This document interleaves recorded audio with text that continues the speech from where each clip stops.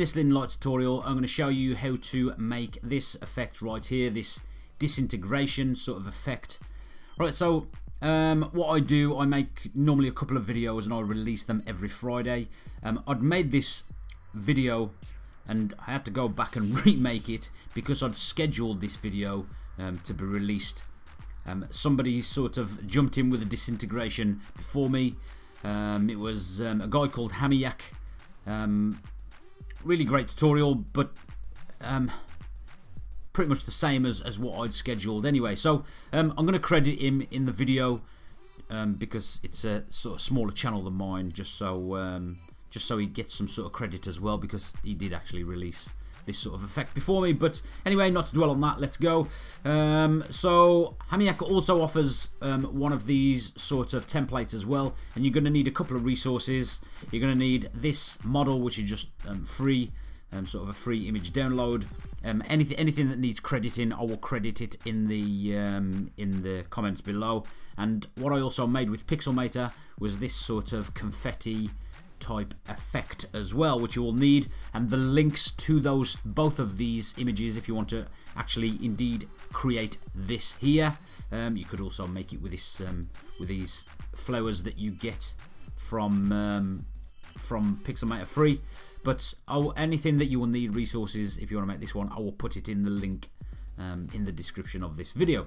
So let's go ahead and make this disintegration.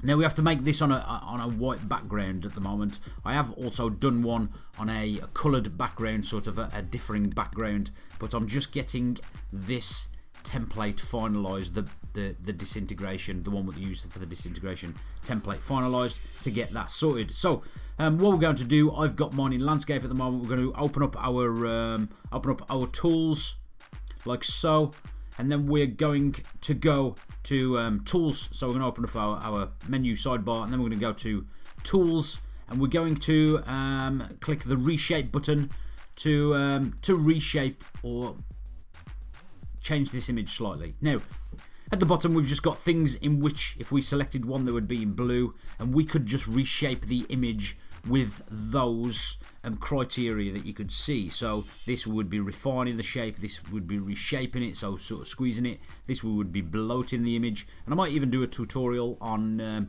using the reshape tool more in detail later at a later date.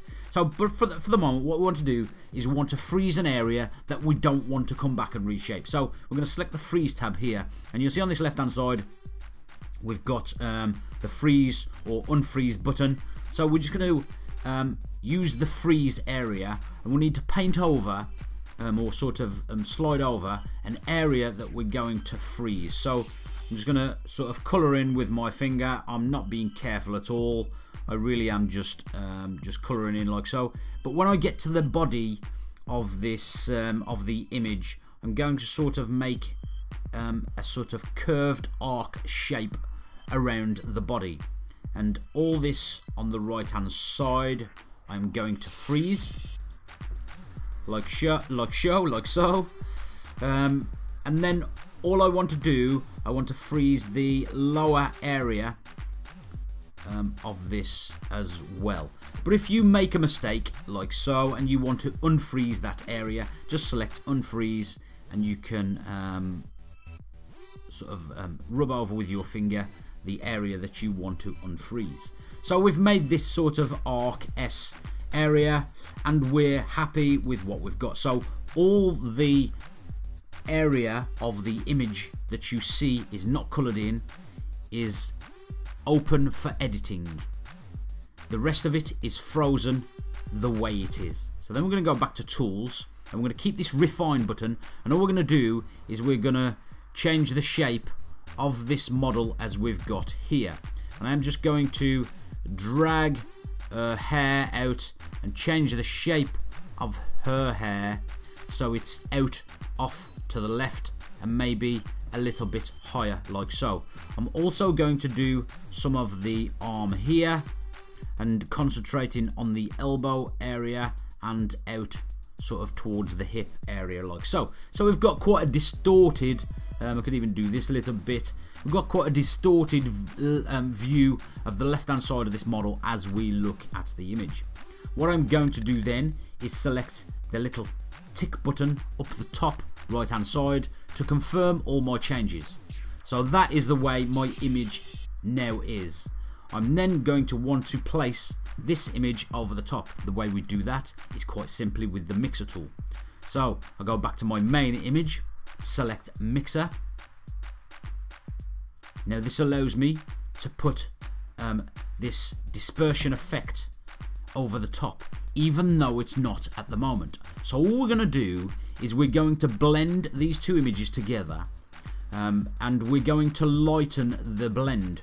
So what this will do, the white, this part over here, will on the left hand side of the top layer, will blur or fade into the background, merge into the background with the white background, and the black will allow particles of the background image to show through. Let me show you. So we'll go tools, and then we'll go blending, and then we'll scroll across on the blending to lighten.